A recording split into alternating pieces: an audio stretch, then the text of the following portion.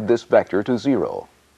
If the vector is 0 mils in length, it doesn't matter what angle it is. So the final angle of any residual unbalance does not matter. The amount or length of the final vector is the key. To do this, we need to add weight to create a vector the same length as the reference vector, but in the opposite direction. Then they will cancel themselves out, and it will be balanced. In reality, there are two problems. First, we don't know how much weight equals 6 mils of vibration.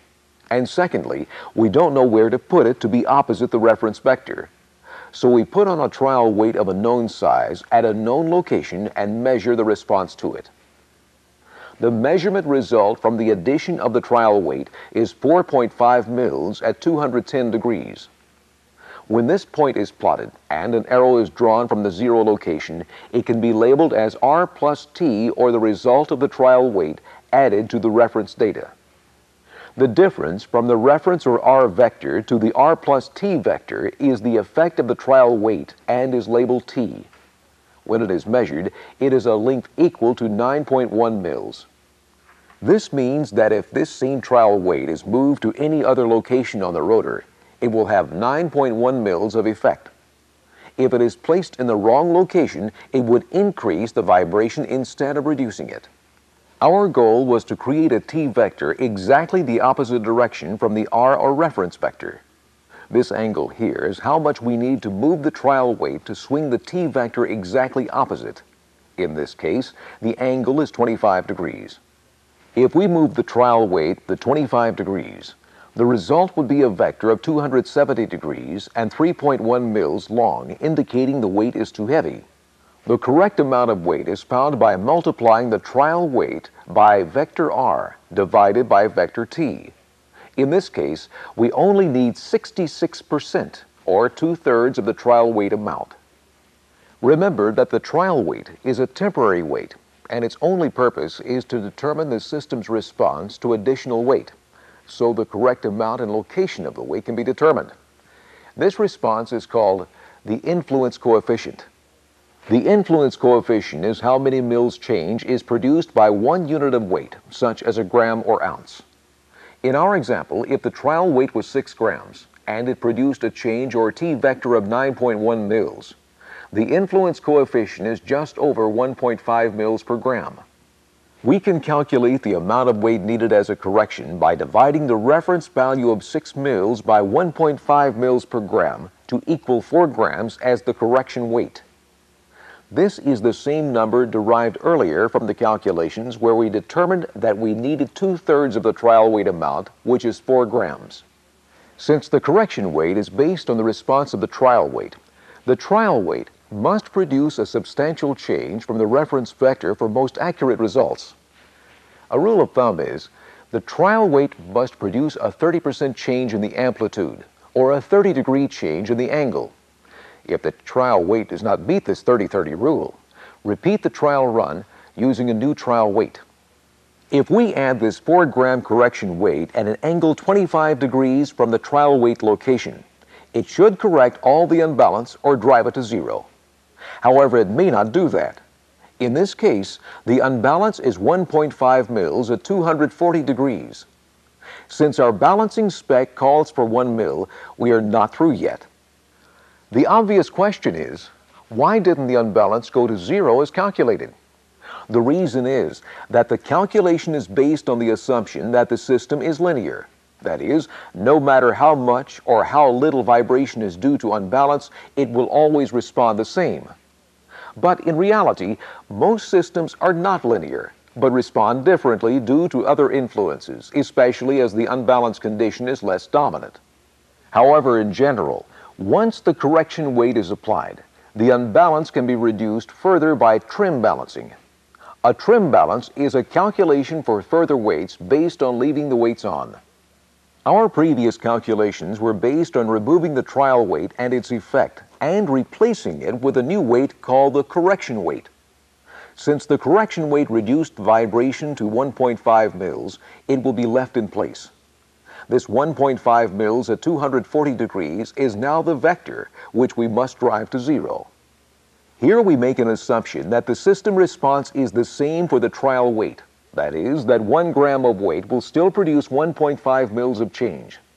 So for this trim balance, we will use 1 gram of weight and move at the appropriate angle to create a vector in the opposite direction to push the vibration to 0. This trim weight put the vibration due to unbalance within specs, but we could continue trim balancing to further reduce the vibration. This new vector, 0.9 mils at 220 degrees, is now the vector that must be driven to 0. Each succeeding trim balance should further reduce the vibration. If it quits responding or gets worse, it's most likely due to other machinery conditions that are now dominant. For example, if a machine has some mechanical looseness in the rotating mass, it may not be apparent while the forces due to unbalance are pulling on the rotor. But as the force due to unbalance is reduced, the rotor has more freedom to move and bounce against the housing, causing the phase to be unsteady and making further attempts to balance ineffective. We have been using vectors in the simplest of balance jobs, a single plane, single measurement point balance procedure, to illustrate the 4 steps of balancing. Remember that the trial weight is used to measure the response of the system and is usually removed. However, if it substantially reduces the vibration, for example from 6 mils to 2 mils, you may want to leave it on. But remember to allow for that in the calculations. Because the trial weight is used to determine the influence coefficient, a one-shot balance can be achieved later on this machine if the sensor location, the tach location, and this influence coefficient are known. For example, if the machine develops an unbalance of 4.5 mils, you can avoid the trial run because you know that 1 gram produces 1.5 mils of change on this machine. Use the trim balance calculations for the location of the weight. Remember that trim balancing is based on leaving the previous weight on. The next section walks through the steps of a single plane balance using a balancing analyzer.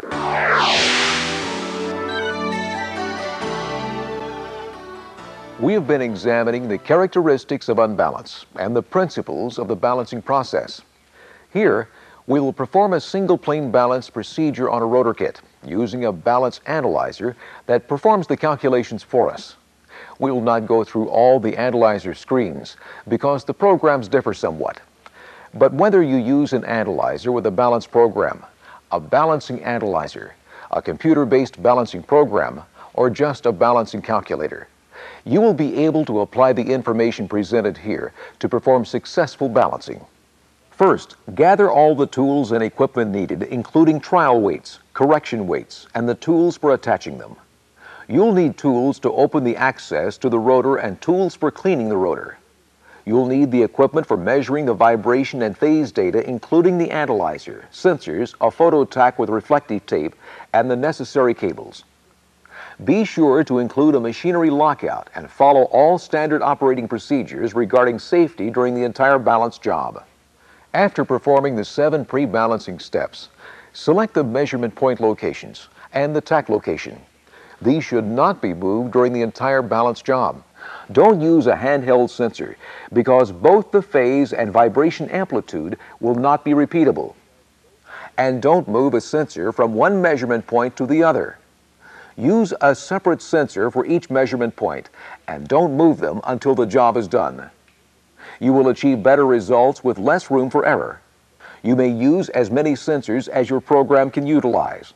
The balance program uses the least squares fit method, comparing the effects at each location and minimizing the vibration for all points.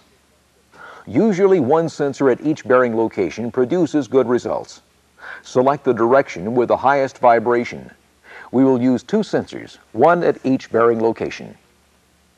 Some balancing programs ask for pertinent data, including the job number, the person doing the work, the machine name and ID number, and the location it is in the plant.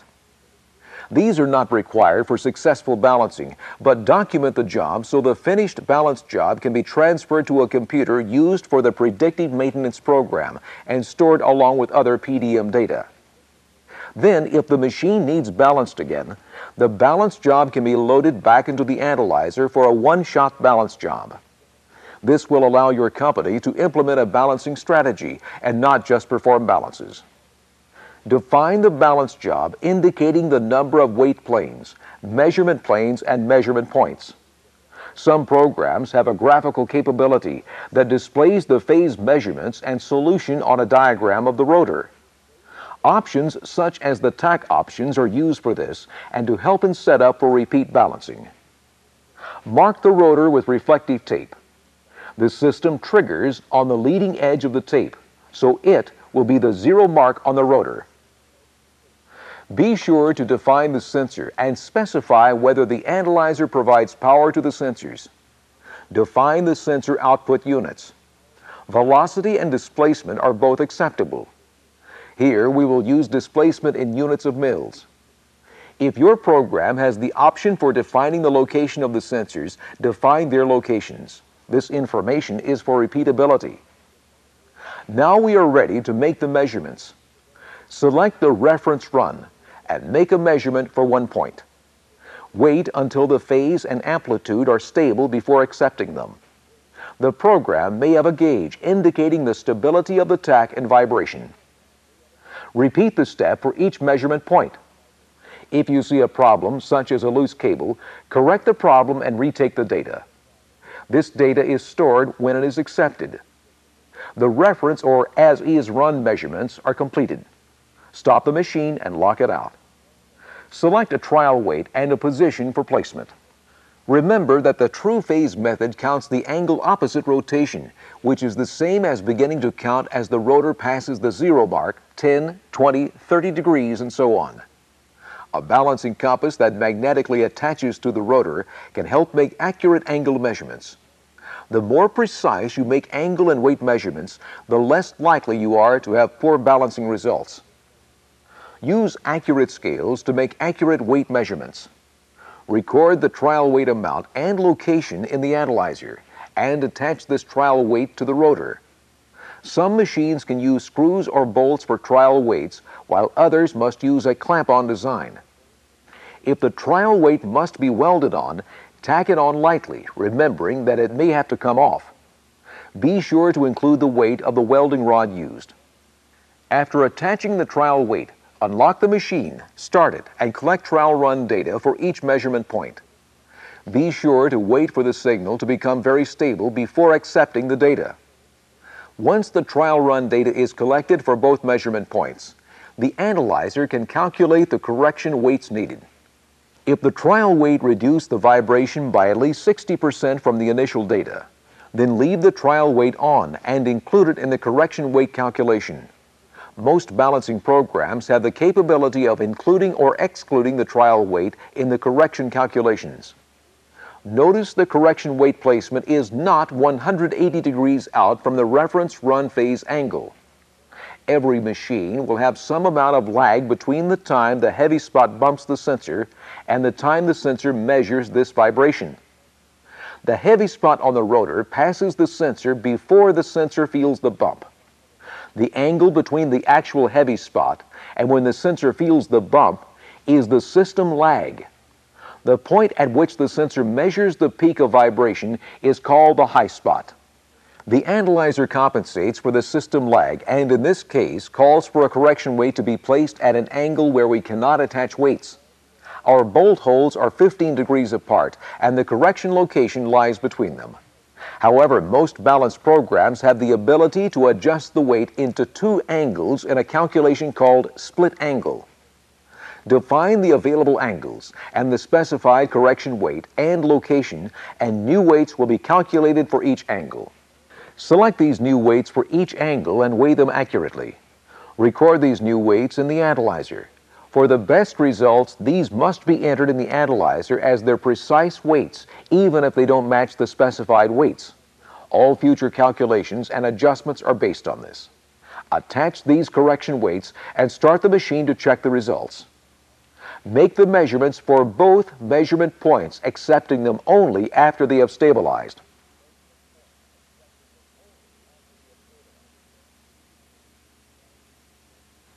Compare the results to the tolerances required for each measurement point. To reduce the vibration further, perform a trim balance. Select Trim Balance, and the required weights to trim it in a little closer will be displayed. Remember, they are based on leaving the previous correction weight on. Weigh the trim weights accurately and if necessary, adjust the angle again. Enter the exact weight amount and location in the analyzer and place them on the rotor. Start the machine and make the measurements. Check the results against the tolerances and perform another trim if necessary. When the job is complete, store it and begin another one. Multiple balance jobs can be stored in the analyzer. Your balancing program may differ from this one, but the steps are the same.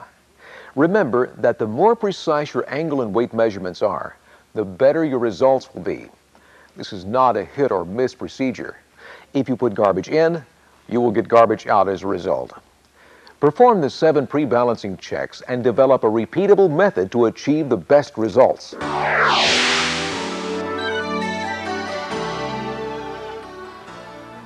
Two-plane balancing is very similar to single-plane balancing, and the steps are not complicated. Some personnel look at a two-plane system as two single-plane systems, balancing each plane separately. The problem with that method is it ignores the effect it has on the opposite end of the rotor. With the balancing programs available today, the results can be calculated for both planes as easily as one. Let's look at the steps involved in two-plane balancing. First, collect reference run data for all measurement points. Next, place a trial weight on one plane and collect data for all measurement points. The effect this trial weight has on this end of the rotor is called the primary effect, and the effect it has on the opposite end of the rotor is called the cross effect. This next step is where two-plane balancing differs from single-plane balancing. Place a trial weight on the second plane and make measurements at all measurement points. The first trial weight can be left on if it decreased the vibration substantially, or it can be removed. Just be sure to record the total weights added for the second trial run measurements. Let the analyzer perform the calculations, then place the weights and check the results. Trim balance until you are within tolerance. Let's walk through this two-plane balance together. Define the balance job, recording the job number, the machine name and ID, and the area of the plant it is in. Define the weight planes as 2 and 2 measurement planes. We'll use 2 measurement points. The photo tack must be mounted in one position for the entire balance job. Do not move it for any reason. Record the location where the tack sees 0 degrees and define the sensor type and the display units. Here we will use displacement in mils. Define the location of the sensor for each plane. Again, this is for repeatability, and if your program has a graphical capability, it helps assure the correct angle definition. Now we are ready to make measurements. Notice the screen has a listing for 2 trial runs. This is because we defined the job as 2-plane. We will make the reference run first. Start the machine and make the reference measurement for each measurement point. Let the averager average the data until it becomes steady. Then accept the data. The next step is to make a trial run measurement. Notice that weights can be defined for either plane. We will add a weight to plane 1 and check the effect. Be sure to get the weight accurate and define it in the analyzer. Attach it to the rotor at the defined angle, and then we are ready to check its effect on this end, or the primary effect, and the opposite end, or the cross effect. Again, be sure to let the readings average until they are steady before accepting them. Review the data to see if the first trial weight should be removed, or if it can be left on. In this case, we will remove it and place it on plane 2 at this location.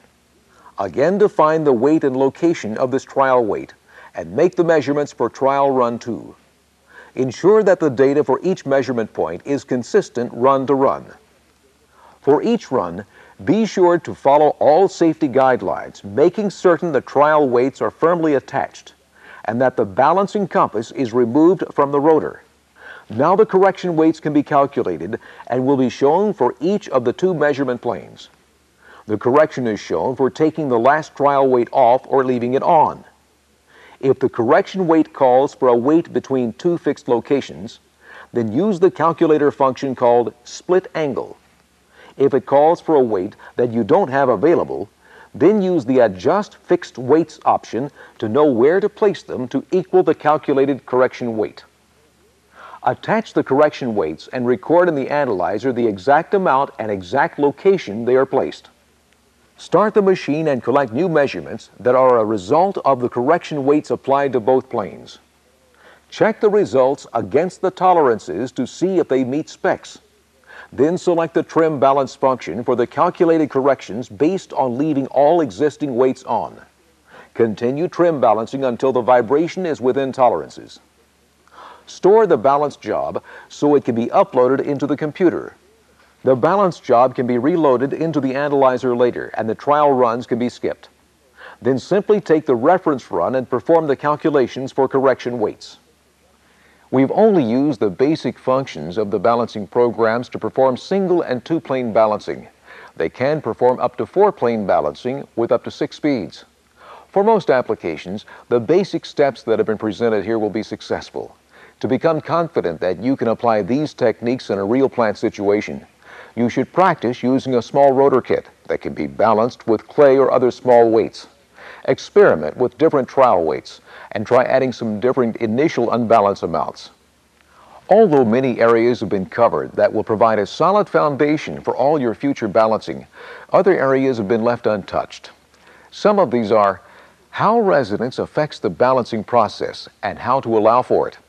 How to estimate a trial weight location that will not drive the vibration up, but will reduce it. How to determine a system lag and use it to your advantage. How to balance overhung rotors. How to balance belt-driven equipment. And how to perform a couple balance. All of these and more are answered in the next video program on balancing, Industrial Application of Balancing.